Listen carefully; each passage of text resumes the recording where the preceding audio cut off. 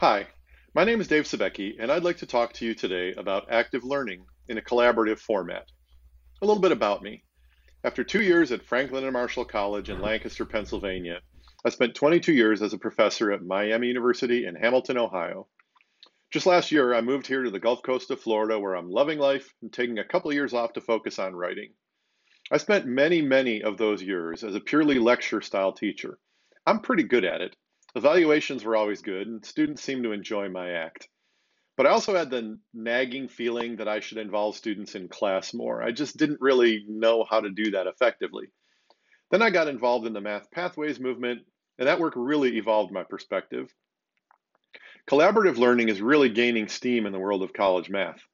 More and more emerging research indicates that traditional lecture models don't serve modern students very well in any area, and certainly not in math. Technology is rewiring people's brains to learn much more effectively in an active setting, and group learning is the ideal vehicle to achieve that goal. When I went to an active learning model in my non-STEM classes, I became a believer very quickly. And I'd love to share some of the things I've learned from my experience and also from talking to nice folks like you from all over the country. Without question, the first thing you need to know is that students don't know how to learn in groups in a math class. I can pretty much guarantee that left to their own devices, the vast majority will default to trying to work out problems on their own in silence, and they think this is what working together means. What did you get? We've all seen that happen, right? They're unlikely to think about discussing the process until there's a discrepancy in the answers. This, of course, totally misses the point and the greatest value of collaborative learning.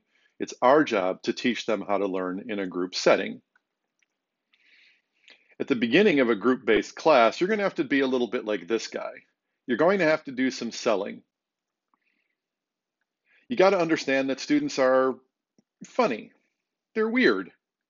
After years and years of complaining about their math classes, when you put them in a math class where you're going to do something different, they complain about that.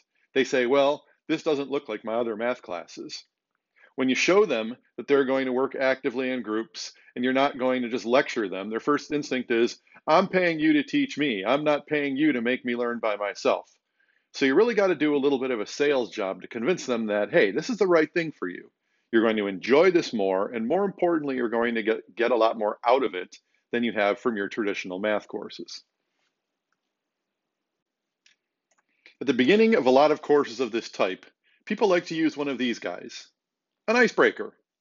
But what about if you use something that's better than an icebreaker? Something that gets the students talking and gets them to meet each other and get into the mode of working together in a non-math setting that's going to convince them, hopefully, that, hey, I see why this might be a good idea. Here's something I learned at a seminar one time, and I think it's absolutely genius. At the beginning of the class, very first thing, introduce yourself, maybe make sure everyone's in the right class, and then just hand out a couple of riddles or a couple of puzzles. We've all seen things like that. They're easy to find online. There's tons of things like that. Hand them out and tell the students, you're not allowed to talk to each other. You have 5 minutes to work on these riddles, puzzles, get as many as you can, no talking, and see how well they do in 5 minutes. And most of the time, you're going to find they don't do well at all. Then put them in groups. Doesn't matter how. Turn to your nearest four neighbors, sit in a circle, whatever. Say, all right, I'm going to give you another 5 minutes to work on these things together, discuss them. I can almost promise you that unless you choose riddles that are really difficult, I can almost promise you they're going to do better.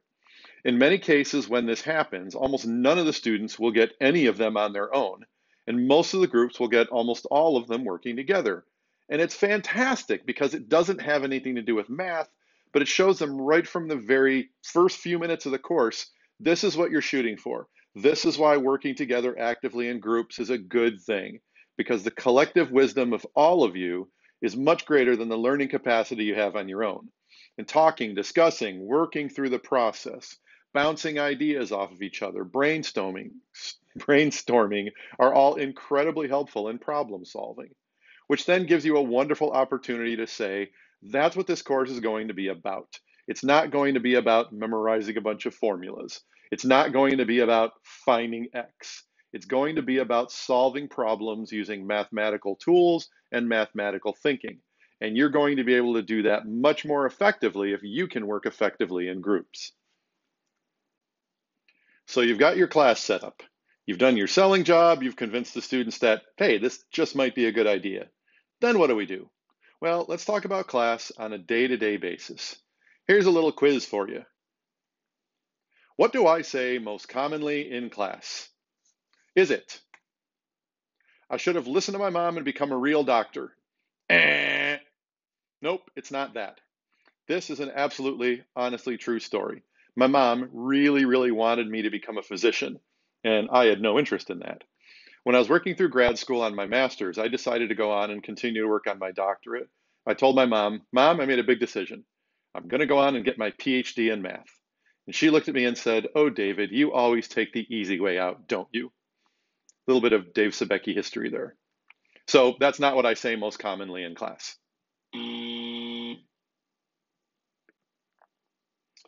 Is it, you guys are the best class ever? No, of course not. You can't let them get that comfortable. Is it, dude, is that ringworm? Ew, just ew, no. Or is it, talk to each other, people? Ding, ding, ding. Yes, that is by far the most common thing that I say in every single session of my class.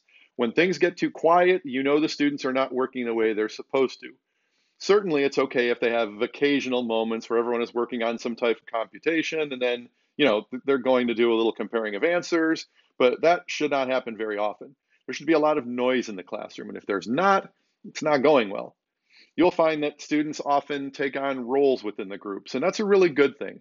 I found it happens very organically. Usually there's going to be someone in the group who says, as they're working through questions, you know what, I'll read the question aloud.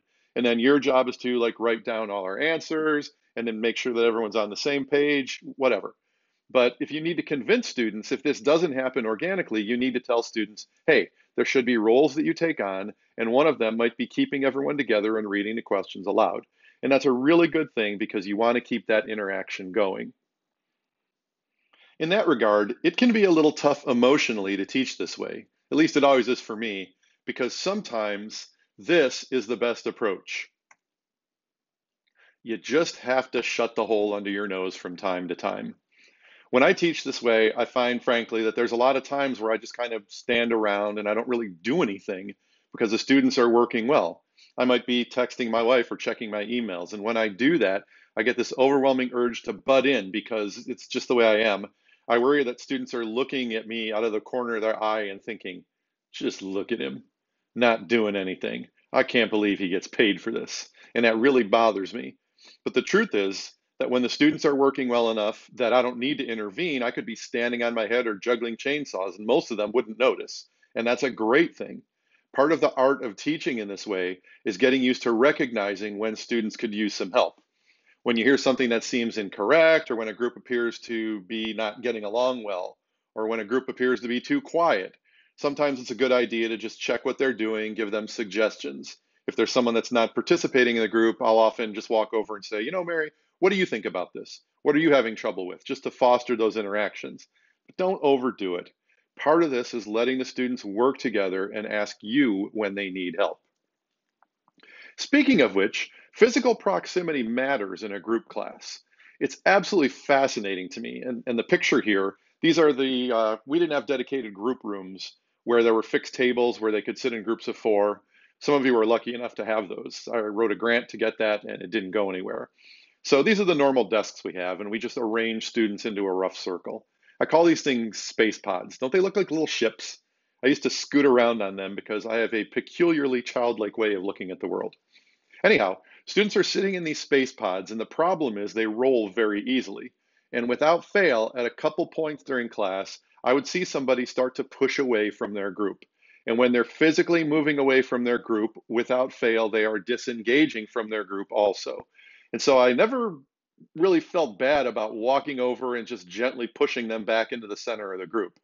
It's one of the things that took me a while to learn and to recognize that when you see someone physically moving away, if you don't feel comfortable physically pushing them back in, you probably ought to just say something, please move back closer to group because I need you and your group needs you to be involved. I would imagine that as I talk about physical proximity, some of you are thinking, what about online classes, Dave? Of course, online classes are becoming more and more important all the time. So people often ask, how do we recreate this, the value of this collaborative sitting there and talking to each other in an online environment? And sadly, I'm going to tell you, and this is my opinion, the answer is you just don't. I believe if anybody tells you that, oh, you can do just as well with group learning in an online class, I just don't think they're being honest with you. It's not going to be as good. Doesn't mean it can't be good. It's just not going to be as good. You need to come up with different strategies for fostering that collaboration in an online environment. You can still create a sense of community. And for that, I've found that absolutely the most important thing is the group message boards in our learning management system. What I do in all my online courses is I require that for every single lesson, students make at least two what I call substantive posts to discuss the material. It doesn't count if they just say, hey, this lesson stinks, or man, I had a really good time last weekend. It has to be something along the lines of asking a question about something they don't understand, discussing some of the nuances or the important concepts, answering questions from other students, bouncing ideas back and forth, basically doing the same things that they would do in a synchronous setting if they were physically in the same room or in a Zoom meeting or something like that. But in an online course that is asynchronous, that doesn't work the same way. But you still have to make an effort to convince them that their job is still to work together as a team in this class. You're not going to get what you should out of it if you just sequester yourself in a room and try to work through the materials all on your own. The more time you spend on those message boards, the more time you spend building maybe exterior communities with other students through other social media and so forth, the more you're going to get out of this class, the better you're going to do, and the more you're going to enjoy it. Well, thanks for spending a few minutes of your time with me. I hope you found my suggestions helpful. In my view, one of the most important things to keep in mind when going to collaborative learning is to have fun and be enthusiastic. Your attitude will go a long way in determining your classroom atmosphere. If you're enthused, they'll catch on. Remember, nothing great was ever done without enthusiasm. I remember about a month after I taught my first collaborative class, telling my wife one day, dude, because I call my wife dude, in a regular lecture class, on a good day, I might have one-to-one interactions with like 5 or 6 students. But in my group classes, I have at least one interaction with every single student every single day. That's a great goal to shoot for. Be kind and be safe. Believe in truth and in justice. Stay in touch and never ever forget that what you do for a living matters. Bye now.